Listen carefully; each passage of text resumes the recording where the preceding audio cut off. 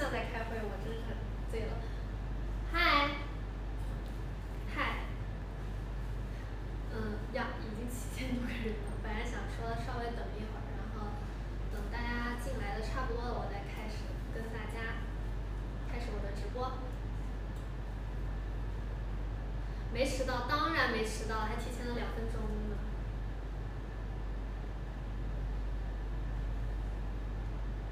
你们好，晚上好。现在是几点？8点整，59分。那8点整我们开始啊。声音有点小，那我就放大一下我的声音，因为这个摄像头是离我有那么一点远。你们看得清楚这个 PPT 吗？问题是看得清吗？你们自己用一个稍微大一点的屏幕啊。好久不见。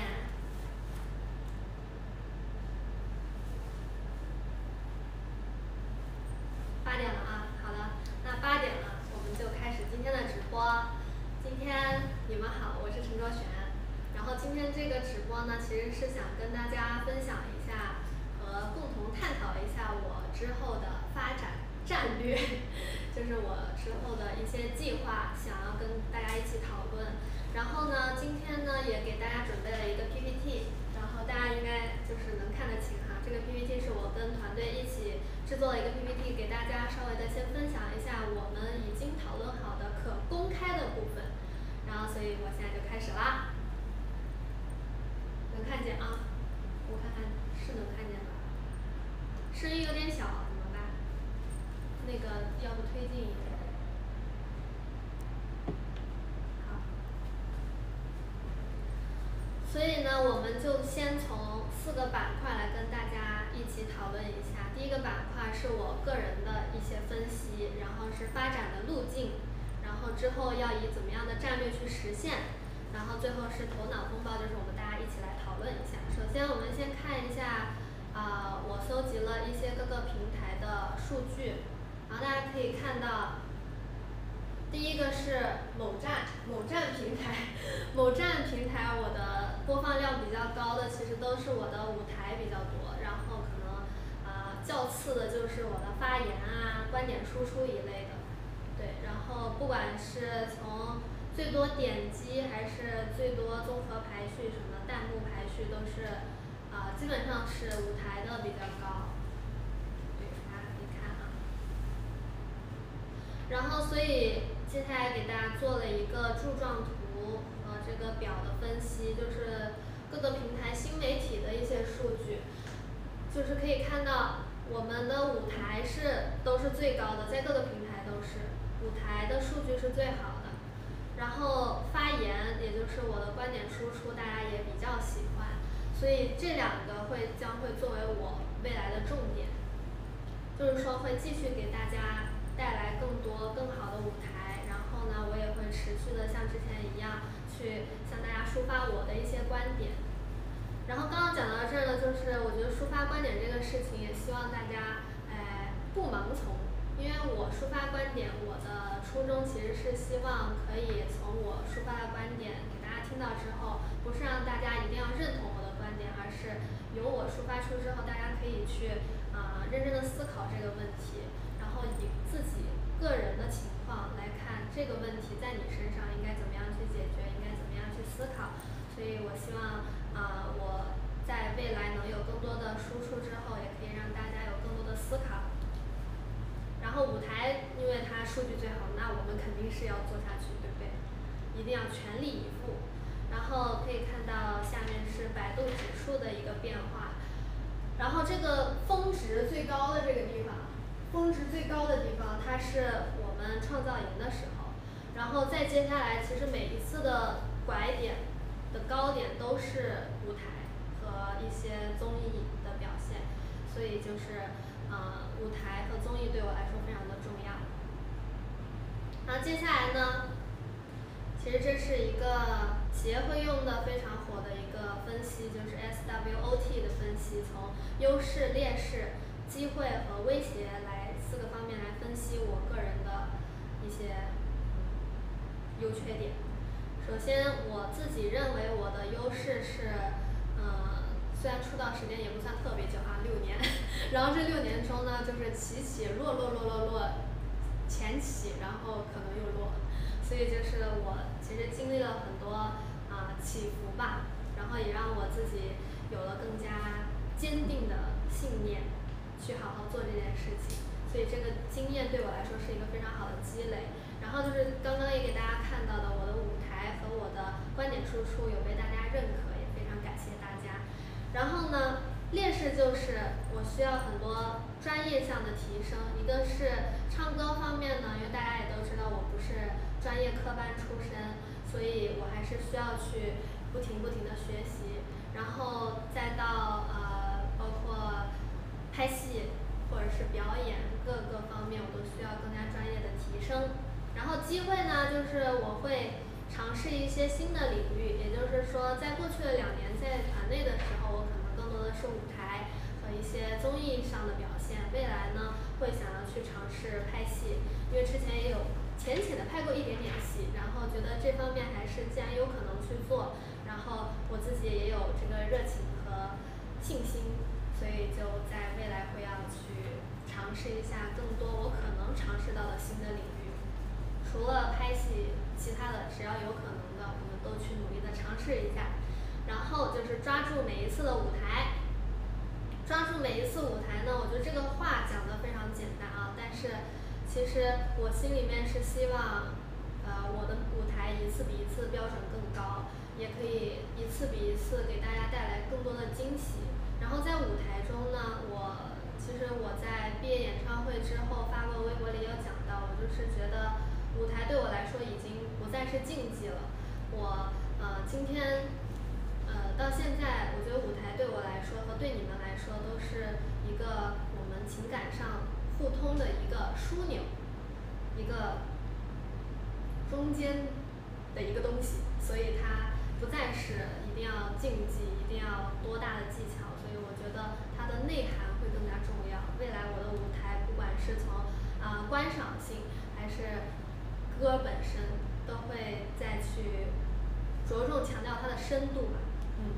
然后威胁就是大家都知道市场非常艰难，然后竞争也非常激烈，因为确实优秀的人会越来越多，然后本来已经很优秀的人也会越来越优秀，所以说这个所谓的威胁呢，就是市场的竞争非常的激烈，然后现在的机会其实也在紧缩，能给到我的机会也越来越少。大家也看到，舞台的机会在变少，但是正因为如此，可能未来舞台就会更加的精致。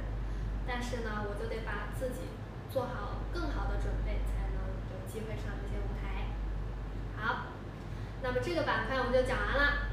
下一个板块呢，就讲到我们到底要怎么去发展，怎么规划未来的路线。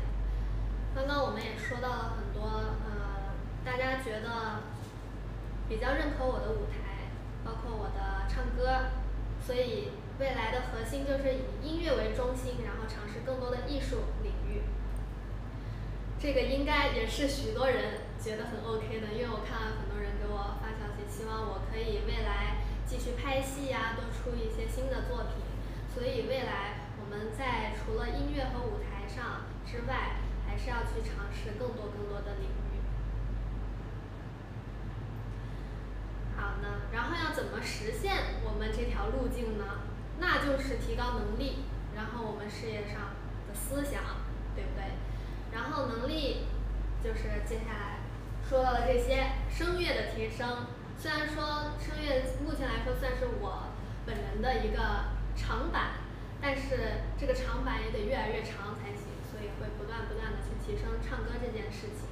然后因为毕竟是歌手，我觉得未来还是要去尝试作词作曲。之前有一些小的尝试，但我觉得我还需要更多进阶的学习。然后乐器呢，因为我本身会弹钢琴嘛，大家都知道，然后我未来也希望可以学习更多的乐器，来丰富我对音乐的一个认知和涵养。然后肢体的表达和演技的训练呢，其实是为了如果以后有拍戏的需求，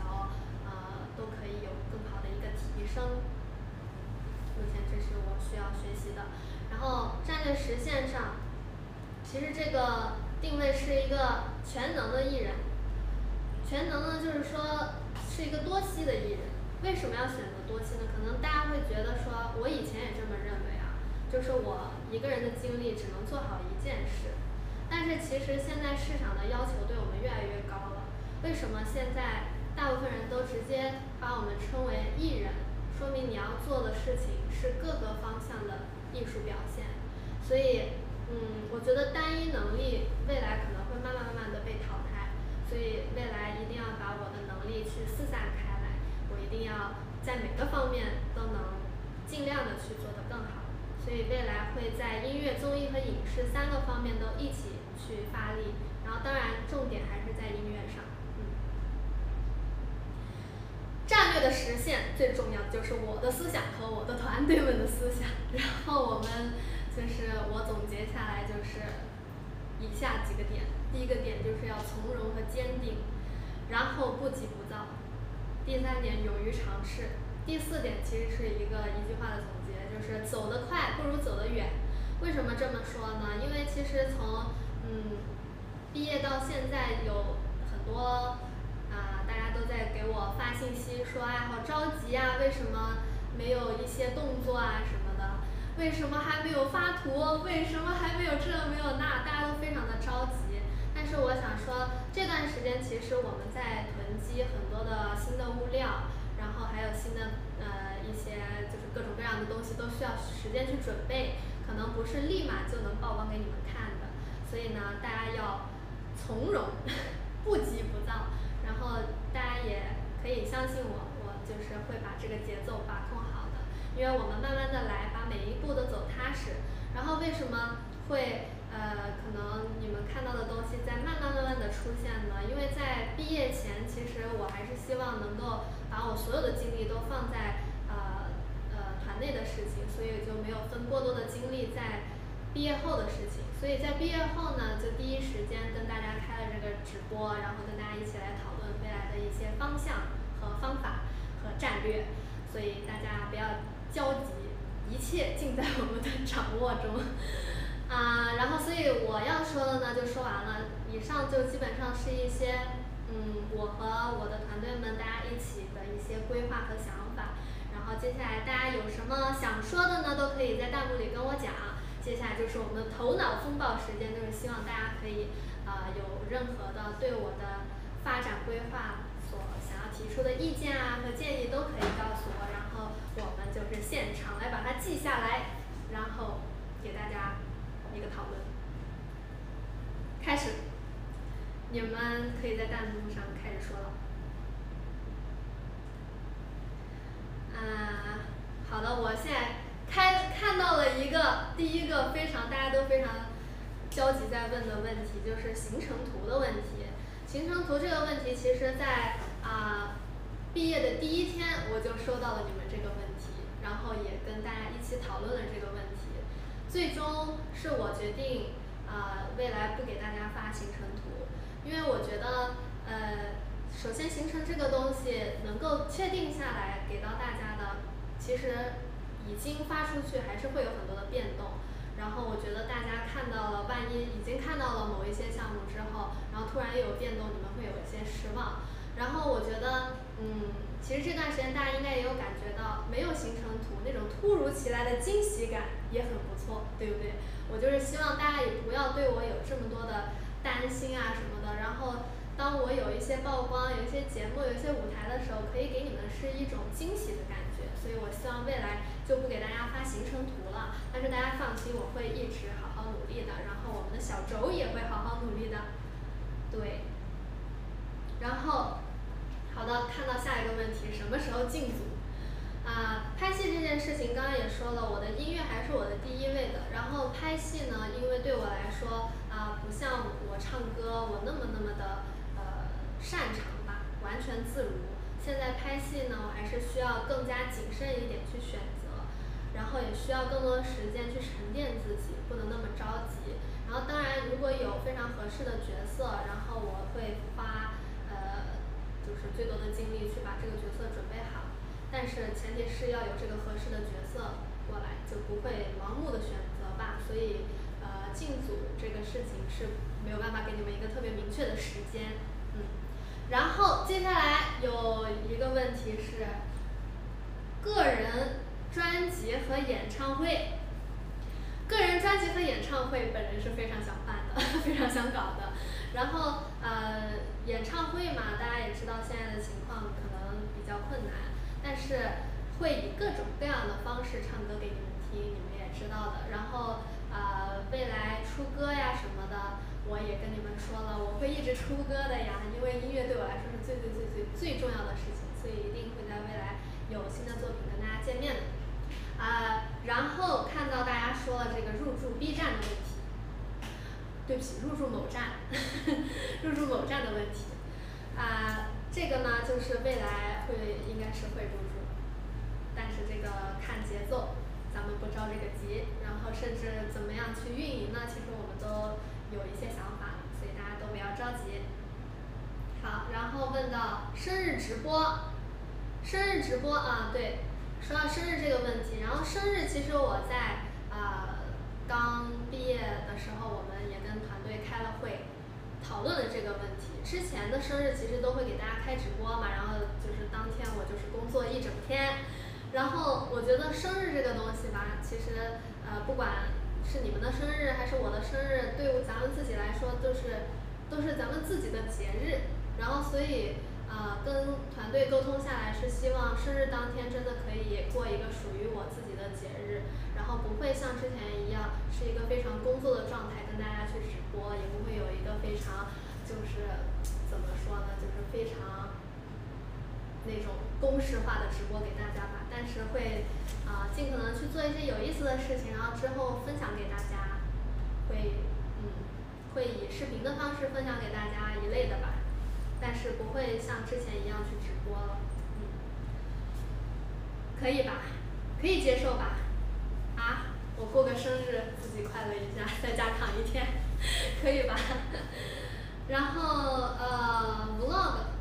vlog 是这样的 ，vlog 呢就是我们小轴呢经常是会给我拍非常多的花絮，那我就 vlog 和这个包括宣传照这个什么公示照各种照的我都跟你们说一下吧。就是大家可能我最近也看到大家对小轴的营业有一些小小的意见然后呢，我是想跟大家说，其实之前我们的模式可能更多的是一套衣服要发多少张照片给大家，然后每一次活动要给多长的花絮。但是可能有的时候在我们时间很紧，或者说确实没有拍出很高质量的东西的时候，也还是依旧产量但不产质量。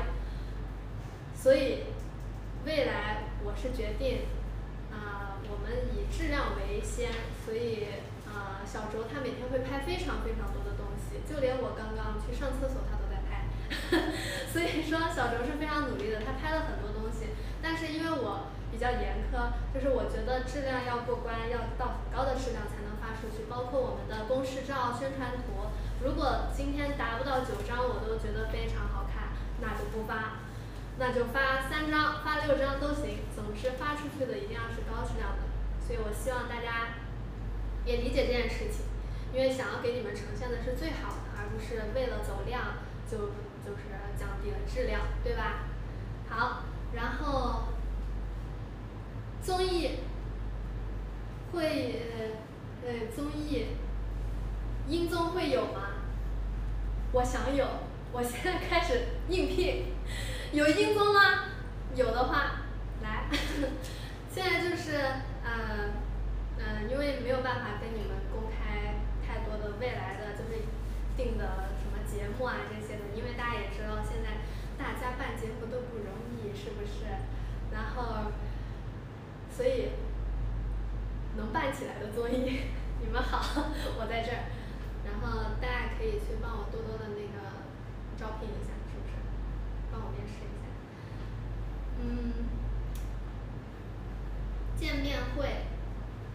见面会其实也是，我当然很希望能见到你们，但是大家也知道现在的情况，是不是？近期会有工作吗？不瞒你们说，其实我天天都在工作，但是可能就像我刚刚说的，有一些是在囤积物料啊，还有一些包括录音什么，大家也有看到我发微博，这些东西是没有办法第一时间你们就看到成品的，所以其实我每天都在工作。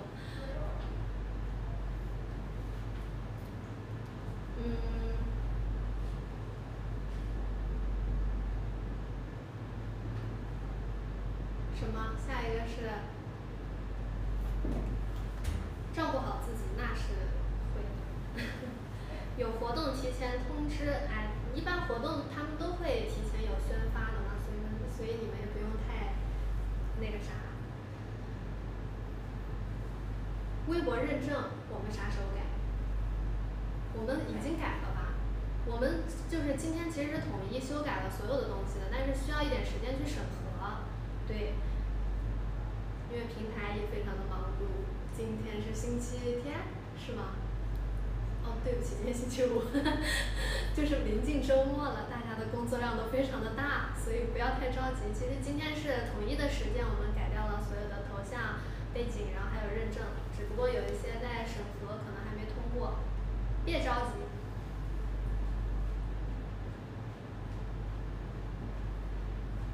我说是就是，那当然了，我说是当然是了。看私信吗？我当然看私信了，我不看私信知道你们这些问题啊，就是我还是会好好看你们给我的一些意见啊什么的。烧脑类综艺考虑吗？其实我是很想去的，但是你们也知道，我有的时候会惊现陈菜菜的一面，咱也不知道，咱也说不清。现在在哪家公司？这个是可以说的吗？这当然是不能说的啦，这个没办法说嘛，现在是不是？但是就是大家放心好了，我们就是会有很好的安排，放心，相信我。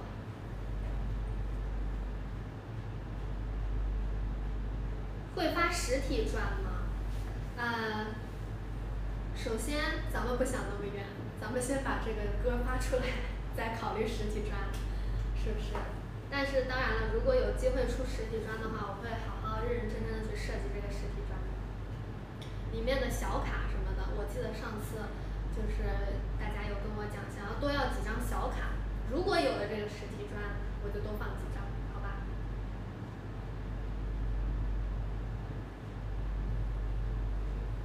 能多直播吗？哎，可以，当然可以。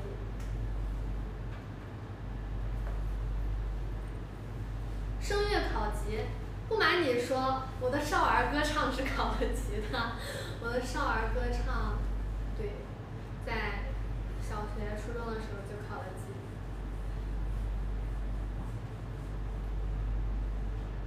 什么时候可以拉大提琴啊？大提琴就是我上次也说了，我希望我练得再好一点，再给你们看。还有什么？然后关于舞蹈的问题，我看到有一些人在问舞蹈啊，可能其实这个事情也是我们纠结了一下的，我内心也是大大的纠结了一下，因为可能在之前来说，我一直是以一个歌手的状态，想要给大家呈现的更多一点，然后是不是要摆脱所谓 idol 的一个身份呢？这个事情其实我们有好好的思考。我觉得其实我现在思考到现在，我觉得没有必要摆脱某一个标签，因为也像我之前说的，我拍戏也好，拍一些很好的剧，还有一些很好的机会，包括去创造营，还有我们在印堂的2年，这些过往都是没有办法去怎么说，要丢掉某一个标签。我觉得没有必要丢掉，因为其实这些标签是助推着我一步一步的往上走的。然后既然这2年的锻炼对我来说给了我更多的技能，那我就把这些技能在未来继续的去发挥的更好。所以未来对于唱跳包括舞蹈这件事情，我还还是会继续去做的，还会继续跳舞的。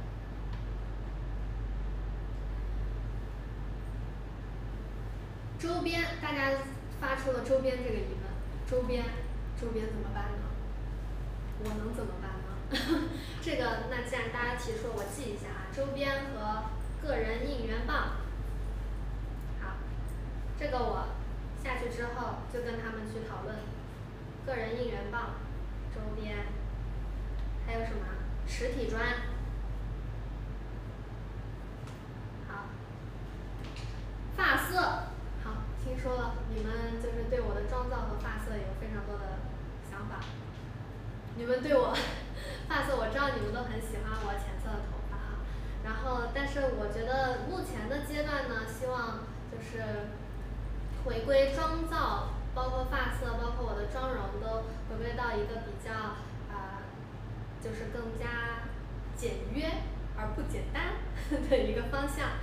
所以以后大部分时间可能发色还是会保持深发的，然后在未来可能万一有个什么小小的活动、小小的 MV 需要有特殊的设计的时候，回归一下之前大家很喜欢的金发也好啊，短发也好，就是让它成为一个限定，就更加让大家觉得珍贵，是不是？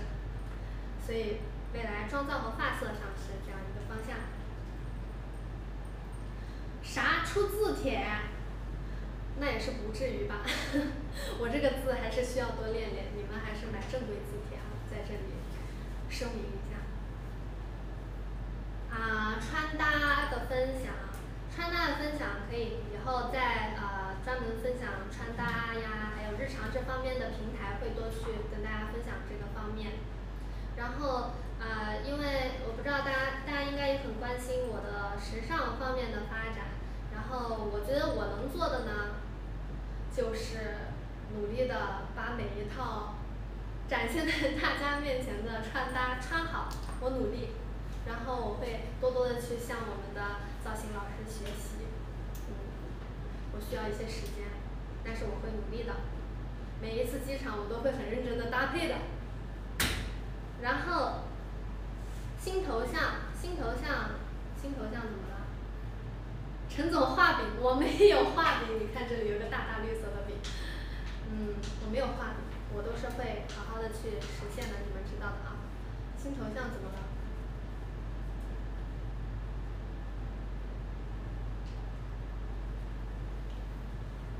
有人想要更多图，新头像的更多图，咱们就是吊一个胃口，今天发了新头像，然后我就是要攒几天再发给你们看，可以吧？不过分吧？18宫格，这个不行，这我拍不出来，你们知道的呀。18宫格，我努力吧，好吗？发微博，我肯定会好好发微博啦。画饼大王，没有，你看今天就是说，是不是你们很着急，想知道我的发展规划？我这不就是直接开了个直播，是吧？排除万难给你们发这么个直播，跟你们分享，是不是？少熬夜，这个我真的要说，这几天我正在实行少熬夜这件事情，因为我在某书上看到熬夜多少天后那个人的变化，就脸整个垮下来了。所以呢，我会努力的早睡，在没有工作的时候，尽可能的早睡。你们也是尽可能的早睡，好吗？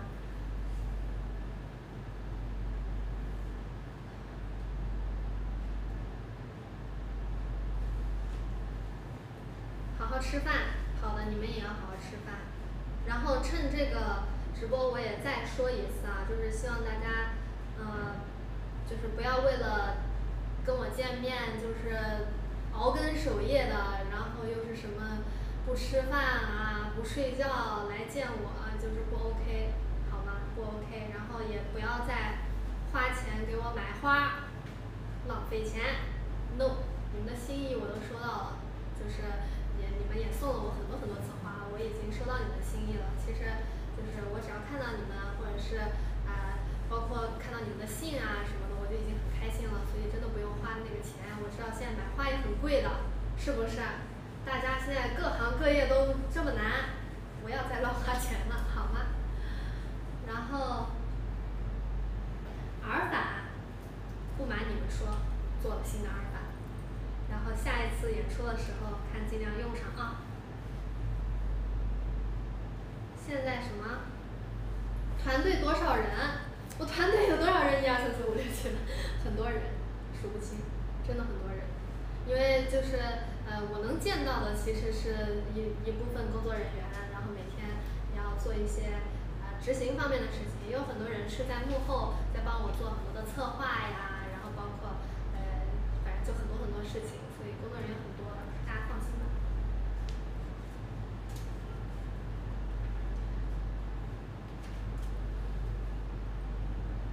音乐节什么时候出现？你说我第几个出现吗？我也不知道，因为我们还没排好。有什么基金股票？是这样的，最近呢，这方面我觉得大家都是不要把鸡蛋放在同一个篮子里比较好，因为现在的形势可以说是千变万化，所以大家最好的方式，我觉得就是不要在某一项里面投入太多，最好是一个就是各个篮子里都放一点鸡蛋，哎。玄学日记是这样的，玄学日记以后还是会继续更新的，会有更多有意思的事情做了之后分享给大家。好，然后所以我看今天大家讲的差不多也就是这些事情了，我也跟大家说的差不多了，那我就再强调一下为什么今天跟大家开这个直播呢？其实我们其实已经做好了一个我们内部的一个策划和计划，然后但是我还是跟团队们说，我说我一定要开这个直播，因为想要听大家的意见，因为我之前最近也看一本书，里面就是教这个企业管理哈，他说就是你比如说你是一个种类的公司，你一定要去听不同职业和不同的人群的一些意见，因为他们看待你的问题会是从不同的角度，可能是你身边的工作人员们看不到的，然后这样有利于你能做更好的发展规划。所以今天给大家开了这个直播，然后就是想要让我自己的规划也更加完善一点，然后也让我们团队发现更多的我们之前不足的问题，然后去修正，然后更多呢也是跟大家分享一下我们的计划，让大家不要着急，一切尽在我们的掌握之中。即使不在掌握之中，我们就随机应变，什么都难不倒我们，一切都是小事，都是小场面。那么今天的直播差不多到这里就可以结束了，然后大家其实提出的问题，我刚刚如果没有回答的我都记下来了，然后我们会再去讨论一下，看怎么做更好。